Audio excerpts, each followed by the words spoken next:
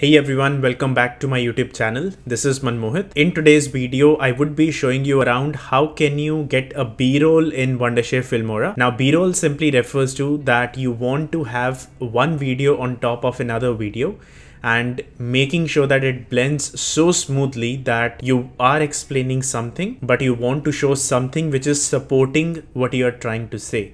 So this is very common in many channels, I would say, and especially the other channel that I handle, which is the plants one. What I need to do is whenever the main person is speaking out the content, and if I want to show that particular part of the plant, that is when I put that particular part of the video on top of that speaking, so that it's easier for the viewers and audience to connect with the content and understand what is being said in a more understanding manner. So without wasting any further ado, let's dive straight into the video and understand how it's done. So this is the interface of Wondershare Filmora. Now, first of all, what we need to do is, let's say I chose one video that I want as my main video. So hold that video and drop it onto the timeline. Now, this is my main video. In case if you want to have another video on top of it, what we need to do is, as the name says, just hold that second video that you want as your B-roll and place it at the top of the other video. Now, right now, it might not look like what we are doing, but in some cases, or in most of the cases, I would say, your second video and also your first video, both of them would be having audio in them.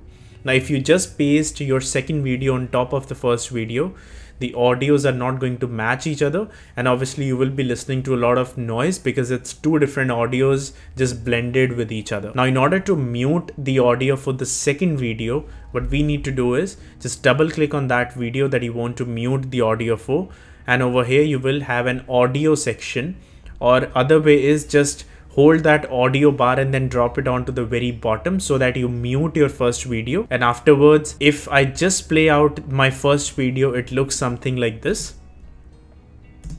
because it's my main video.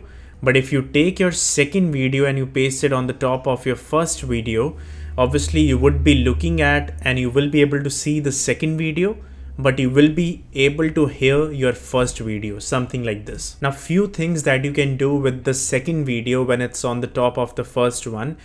Let's say you want to transition the second video very smoothly on top of the second one. In order to do so, what we need to do is just double click on the video, and here you will see the option saying animation. Click on animation and you will see a lot of animations which are given by Wondershare Filmora. You can select any one out of it. Let's say if I chose fade in option, once you double click, it will just give you a preview of what will happen if you apply that effect. If you double click on it now, it will look something like this. So as you could see how smoothly that video goes on top of the other video. In order to apply that effect, what you need to do is just click on that and then click on OK option. And once you're done with that, once you try to play out the video, it will now look something like this. So as you could see how smoothly the other video went on top of the other one. So this is one thing that you can do.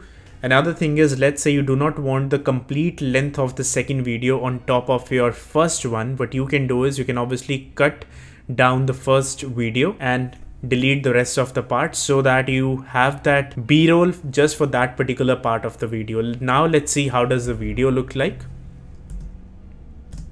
So obviously, since the length of the video is extremely short, this is how it would blend, but this is how a B-roll is done. And as I said at the beginning of the video, it is extremely crucial, especially in the videos where you are explaining something and you want to speak as well, but you also want to show what is being happening on the screen. So this is one thing that you can do. So thank you so much for watching this video. I hope you learned something new and also you got what you were looking for. With that, I'm done with this video. If you're new to this channel, do consider subscribing so that whenever the new videos are up related to this software and also many other softwares that I play around with, you guys would be the first one to be getting notified about them. And with that, you guys have a great day, stay safe, and I will see you guys in the next video.